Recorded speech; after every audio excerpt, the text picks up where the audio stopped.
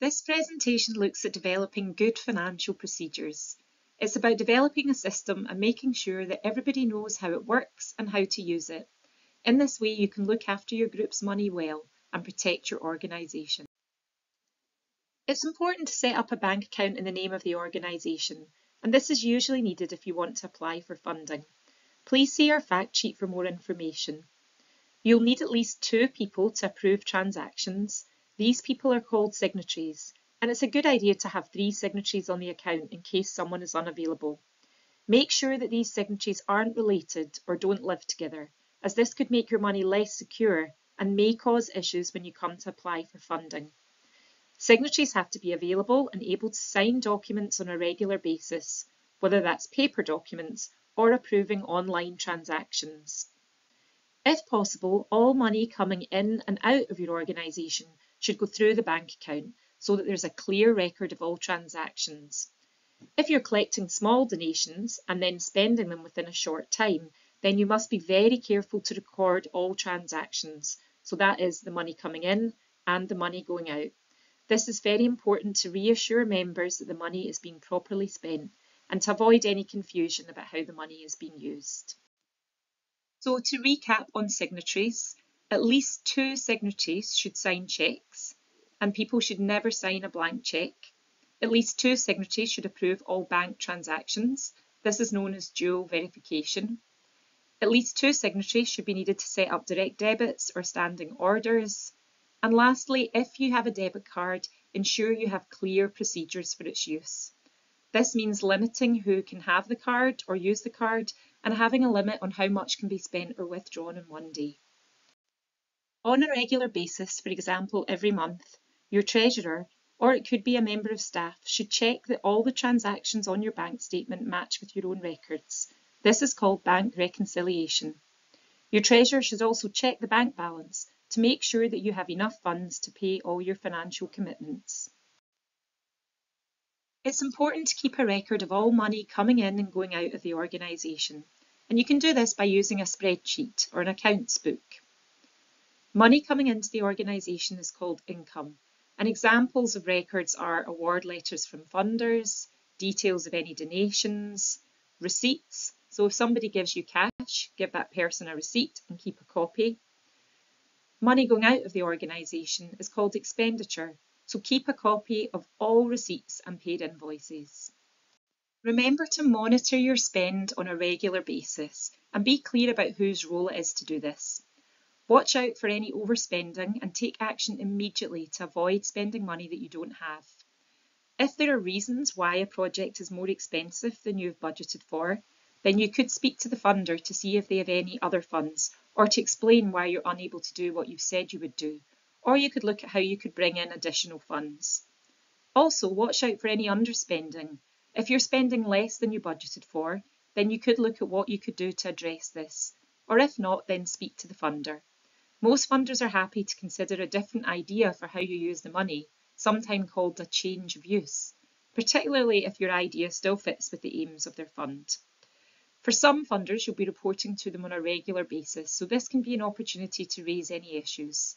If you do need to speak to funders, then don't leave it to the last minute, but do it in plenty of time, and definitely well before the grant ends, to avoid having to return funds. In terms of cash transactions, any cash received should be banked as soon as possible. It's a good idea to agree a time frame, for example within 1 week. It's important to keep cash transactions to a minimum and not to have large amounts of cash in the office or at someone's home. But it's okay to use cash transactions for small amounts through a petty cash system.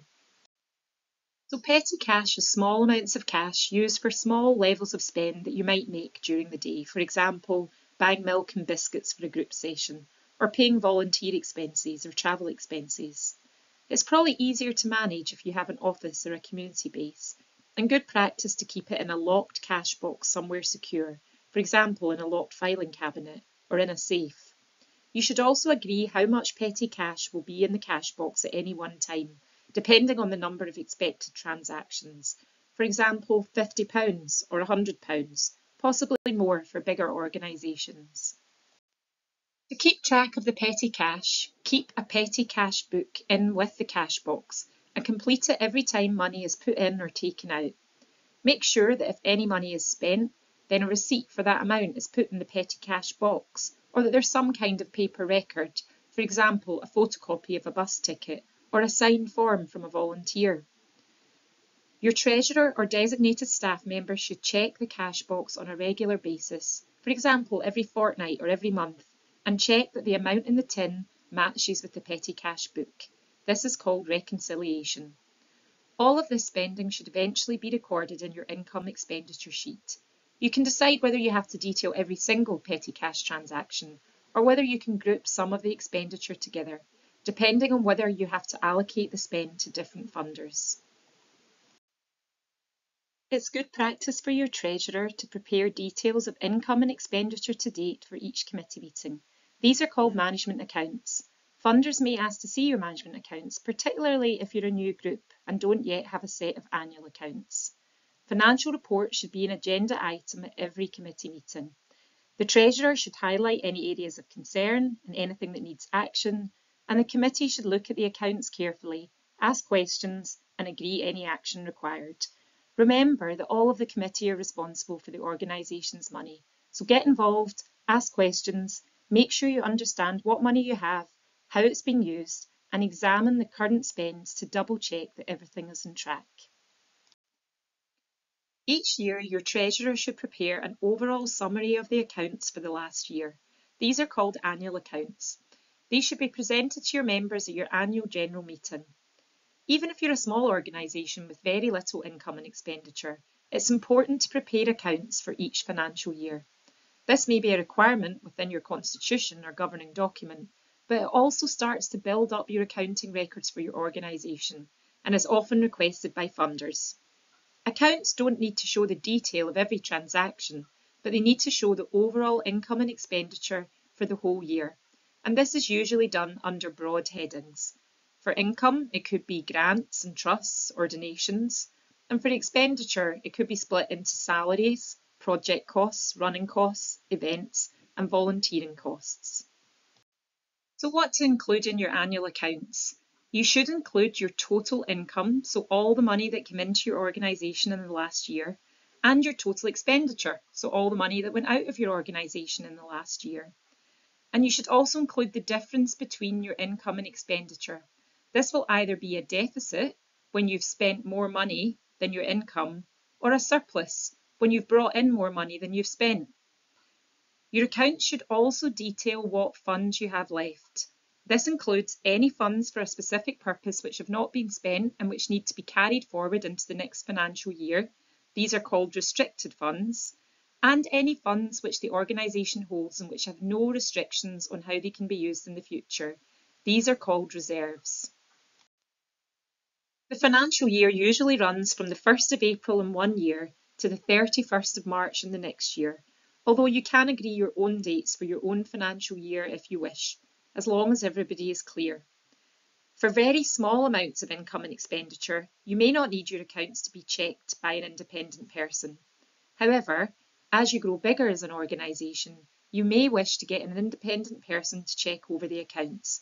For example, someone with bookkeeping experience or a respected person within the community. For bigger organisations or charities, you will have to get your accounts audited by an accountant, so make sure you build this into your running costs and any funding applications. So lastly, let's look at reserves. Reserves are funds that your organisation holds that can be freely used and have no restrictions upon them. And it's good practice to try to build up your reserves as your organisation grows. And this is even more important once you have staff, as you will have legal and financial responsibilities. For example, being able to pay redundancy pay. Bigger organisations often try to have 3 to 6 months running costs in their reserves, but they can be difficult to build up. You can try to build them up through donations, fundraising, income generation, or by adding management fees into funding applications. But if you do this, read the criteria very carefully, as not all funders will fund management fees, and usually this has to be kept to a minimum, for example 5% of the total application.